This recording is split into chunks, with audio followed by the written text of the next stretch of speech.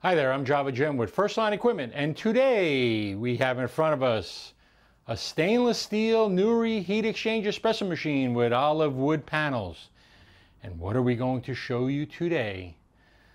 It's fairly easy to drain the boiler. This is where the water is in the bottom half of the boiler and steam in the top half. And why would you want to drain it? Well, the easy reason is if you're putting the machine in storage and it's going to hit cold weather, or for shipping it. But the second reason is for descaling. We can drain the water out of the boiler first using this method, putting in descaling solution. Okay, once you remove the tank, and there's a gasket that holds it, and you put descaling solution, refill the boiler with the descaling solution. It has an automatic refill, and then drain the solution, and then fill with water, and then drain that. So there is a process for that, so kind of makes it easier. The reason you need to do it this way also is there is no hot water wand. There's a lot of power for steam though. So when starting this process, you do want to take out the water tank and make sure that there's no water in the tank, or take out the water tank.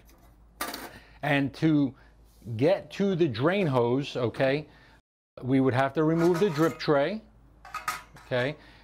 There is a screw here, but you're not touching this screw. The drain valve here is what's going to open it up to drain the boiler. And at first, when I saw that valve, when the machines just came in, I thought it was actually for plumbing, to be honest with you. And then I emailed Antonio at Nurri Coffee, and he's like, no, that's for the drain. I'm like, whoa, nice feature. And I'm like, okay, where are you draining to? Because I don't see the hose.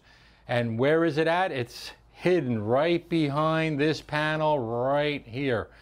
To get that panel off, okay, again, take out the water tank, unplug the machine. We have a power adapter there. And then you'll turn the machine on its back, preferably a cloth or a clean surface. And once you get the machine on its backside, becomes fairly simple. 2.5 sized metric Allen key, and then just take out the two middle screws.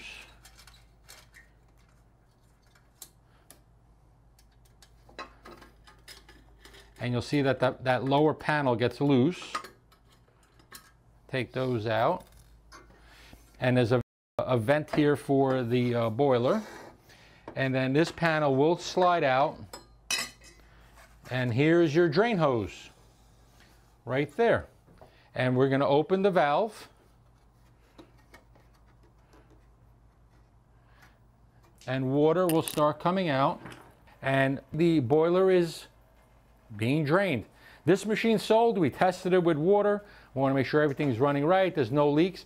Now for shipping, we are going to drain the boiler. We are going to drain the tank. We'll get the tank back in place.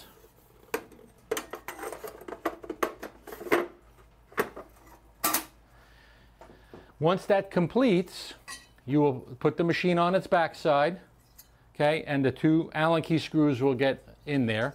And a nice another little feature here is there is a magnet right here. So, ooh, ouch. Basically, there's a plate right here, a steel plate, and that basically what happens is it keeps in, okay, the drip tray into the machine, which is another nice feature. Okay, and this is going to take a while here because there is no high pressure. We actually like to do this when the machine's cold. We don't want really hot water coming out of this hose here. You can, but we prefer that you don't. Okay, pretty simple how to do it. Pretty simple actually to get it back.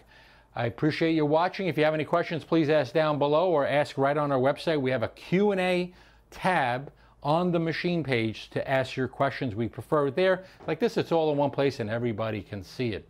Thank you for watching again. Java Jim with First Line Equipment. Follow us on all our social media channel and always give us a thumbs up. And as I always say, coffee first, everything else second. Take care.